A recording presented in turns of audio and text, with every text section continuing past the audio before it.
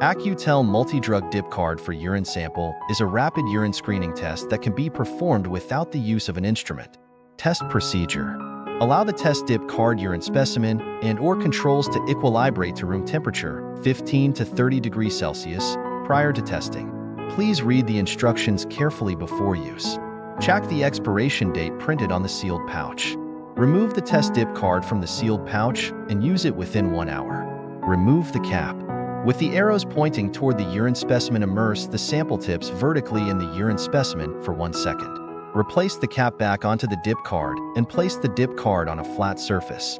The urine level should be higher than dip card sample injection port. Do not immerse the card too deeply into the urine. Start the timer.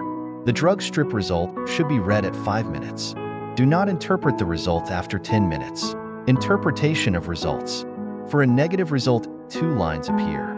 A colored line appears in the control region, C, and a colored line appears in the test region, T. This negative result means that the concentrations in the urine sample are below the designated cutoff levels for a particular drug tested.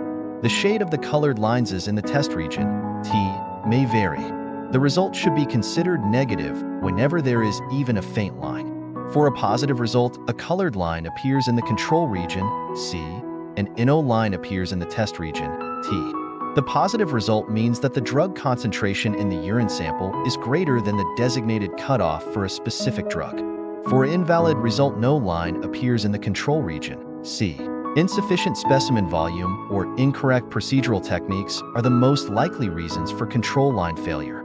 Read the directions again and repeat the test with a new test dip card. If the result is still invalid, contact your manufacturer.